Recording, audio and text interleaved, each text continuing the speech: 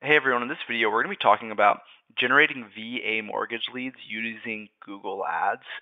So we'll just jump right in. So we're going to be talking about, the keyword targeting process, the campaign configuration process, utilizing negative keywords, ad copy, and then all the way to that landing page. So it's really important that we start inside the keyword planner. So I built something out. But we'll start from scratch here. So you're going to hit start with keywords. So Google's going to give you the ability to find a ton of variations of VA loan keywords, VA loan searches from the get-go, right? So you're going to just type in VA loans, hit enter, VA mortgage, what else, right? VA calculator. And then we're just going to hit get results. And then Google's going to give you a ton of different options, right? There's something to think about here, right? We're going to start the keyword expansion inside, or the keyword creation inside Keyword Planner. However, in week 2 and 3, you want to start to launch a phrase match or broad match campaign that allows you to expand your keywords to areas that you can't necessarily find in the keyword planner. So you're going to just select all of these keywords, and you're going to run through the ones that don't fit your business, right? So say you find GI Bill calculator doesn't make sense. Web, I don't know what that is. You're going to want to make sure you're not bidding on competitors because that's going to be very expensive and low ROI. Okay, IRRL, this is not a refinance campaign. No business loan. Okay, not a construction. All right, so you can just run through these and find what works for you and what doesn't, right? So convert these to exact match and then add keywords to create a plan. Okay, so once the plan is created, we're going to go into forecast, and we're going to see exactly, what's Google saying we can spend. What are our numbers going to look like? So go into no, not negative keywords. Go into forecast. Hit the geography and find where you're going to target. So we could do Raleigh Durham. You could find some VA markets, right? Colorado Springs. You can get really targeted here. You can do Nashville, Tennessee. There's some bases around there. Okay, and then just hit save, and let's see what we can spend. So at our conversion metrics, our landing pages typically see between 13 and 15% conversion rate. Now we're going to drop this down, and you can spend upwards of 150, 370,000 in a month, which I'm not surprised. And you can adjust your budget. So you're going to say, hey Google, I want to spend $200 a day. Okay, it's about $6,000 a month. What are our numbers going to be like?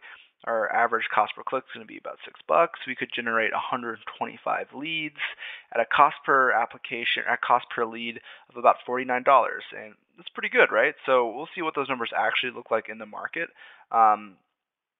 But I kind of like where Google's headed with this information. It seems like this could be a very successful campaign. Okay, so again, there's a few that have slipped through the crack. We're going to need to adjust right before we get this campaign launched. Primarily competitor terms. Okay, Veterans United. And again, you can do, delete these as needed for your own campaigns.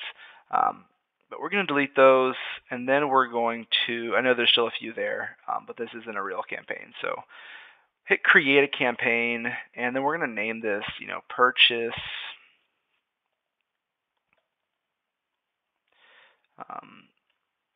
VA loans exact match. It's important you put exact match because, like I mentioned earlier, we're going to launch a duplicate version of this campaign. The only difference is that the match type is going to be phrase or broad to find other keywords that could work.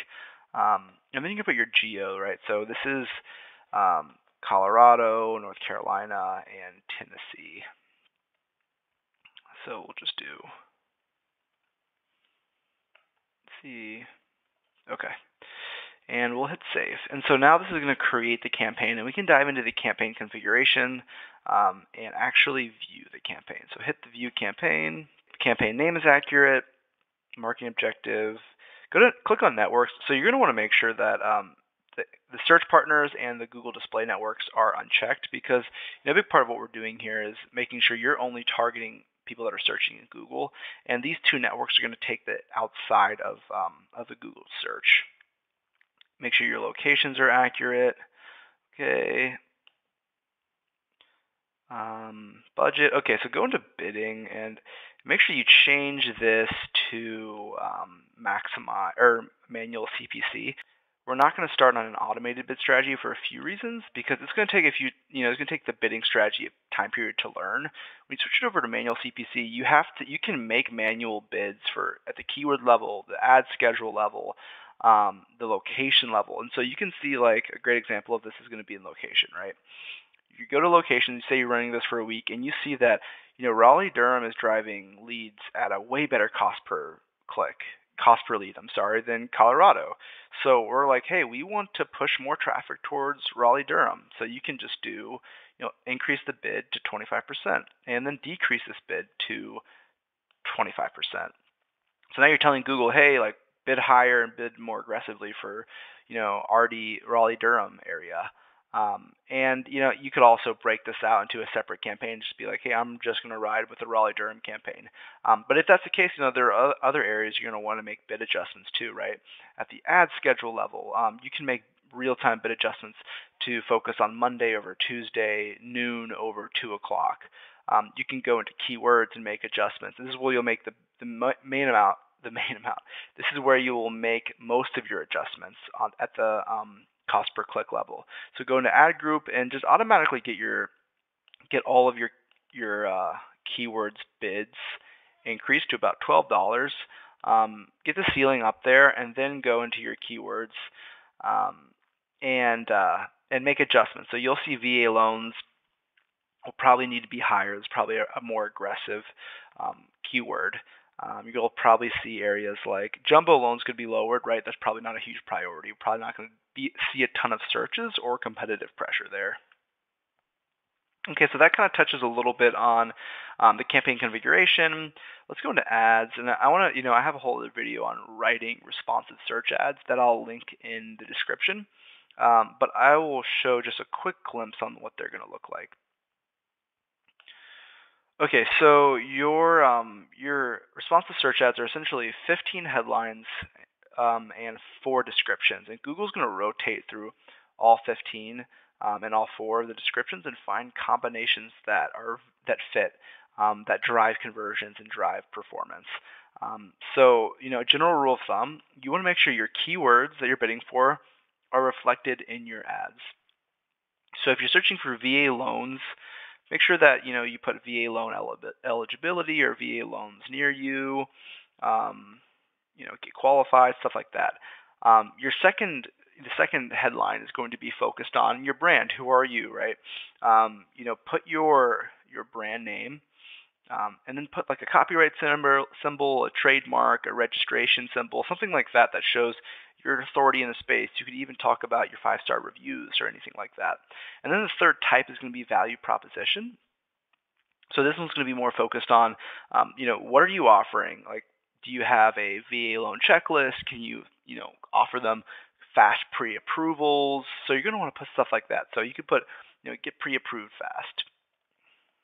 Your descriptions are going to be a little bit longer, but essentially be the same thing. So talk about the VA mortgage options you have, who you are, what you offer, and give it a few different combinations of that. And then the third part is going to be your landing page, right? So you can have such an amazing keyword targeting strategy. You can have great ads, but if they land on a page that is very irrelevant or slow on mobile, then you're not going to generate any leads. So here is a funnel that I've built, and I've got a few variations of these, right? It kind of starts with zip code and then goes through a set of questions. But look, you want to talk about your call to actions getting pre-approved. You have VA loans. You have another call to action, another value prop, checking your updated eligibility or requirements. This mix of keyword or of copy and relevancy on a really quick loading page is really effective. So our pages see, like I mentioned before, very high conversion rates at about 13 to 15% because we always maintain relevancy. And so if we have an ad group for VA mortgages and we have an ad group for VA calculators, right? We're going to want to make sure that, while the actual form might not change or even format of this page, your headlines have to change. So, get access to a VA calculator, see how much you can afford. That's going to be the focus on your VA calculator ad group. If you just have a general VA loans ad group, this one's going to be great for that, right? So you want to make sure you kind of can maintain relevancy in multiple landing pages and landing formats. Okay, and then the last thing I want to talk about is going to be negative keywords. So let's go into our negative keyword list. So, a big part of running a successful Google Ads campaign really just comes down to, creating targeted audience and getting away from bad traffic and fraud and irrelevant clicks, right?